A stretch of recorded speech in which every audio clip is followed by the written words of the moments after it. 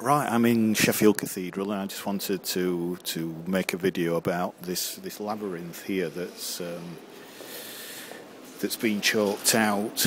There's a bit of information about what it's supposed to represent. It's a prayer labyrinth used to facilitate prayer, meditation, and spiritual transformation. Yes. So it's quite good fun. It's a maze. I'll let you read that yourself if you want to, by pressing pause. But even though it doesn't say it, if we look at the labyrinth, and it's just a bit of chalked out pattern on the on the floor here.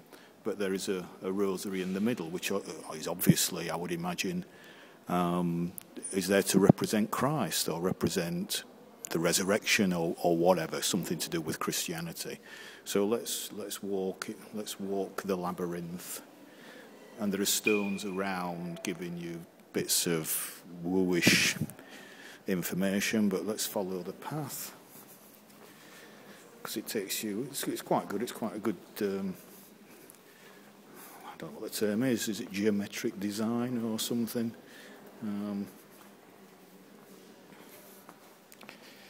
So as we go around this one here, as you take each step, consider what guides you, my feet. Your word is a lamp for my feet, a light on my path. So again, we've just got the usual wooish nonsense of trying to fit certain passages of the Bible in to our lives today, which is fine if you don't take it too seriously. There's another one. Random nonsense. Another one there.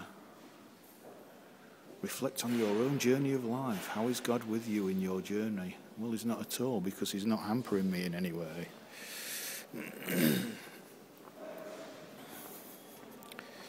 So we're going to the outside.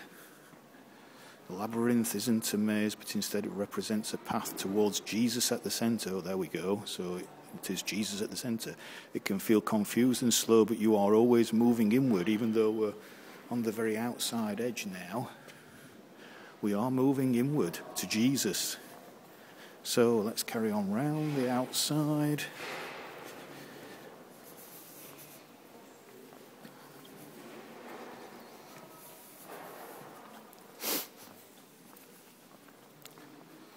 And of course then, because it's on the outside of the kind of circle, then it winds into the inside and brings you inside.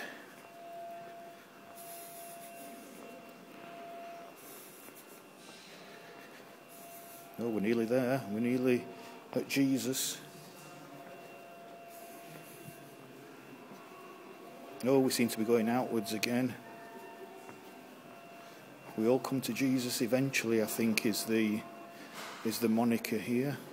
And we are here at Jesus. But the problem is, once you get to Jesus, represented by this rosary, you're at a dead end. Your life is going nowhere.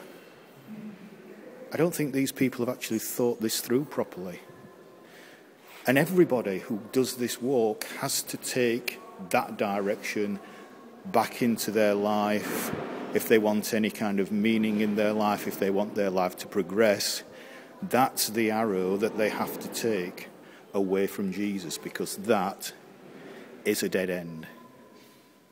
There is nothing there of any great value to most people. Whereas that direction, there is a lot of value to most people, because that direction leads back to a meaningful life. I suppose some may disagree, but that's what we all have to do. We all have to carry on our lives and walk that way. We can't stay there. That's a dead end.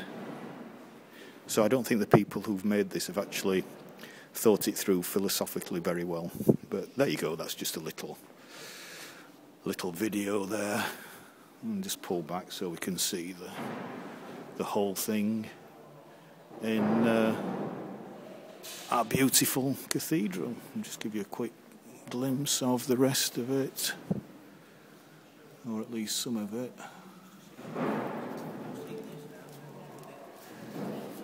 Because it is a very beautiful building, not a huge cathedral.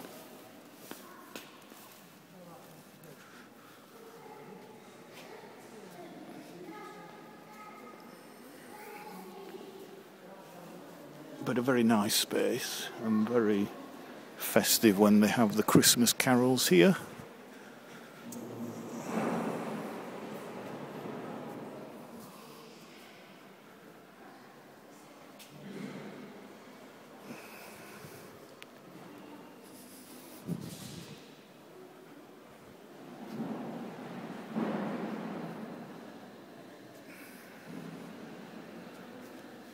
And coming down here is the more modern end.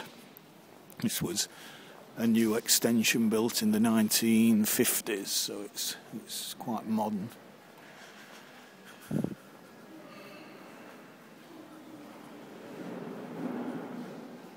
And there's a cafe there, very nice cafe there, beautiful stained glass window above.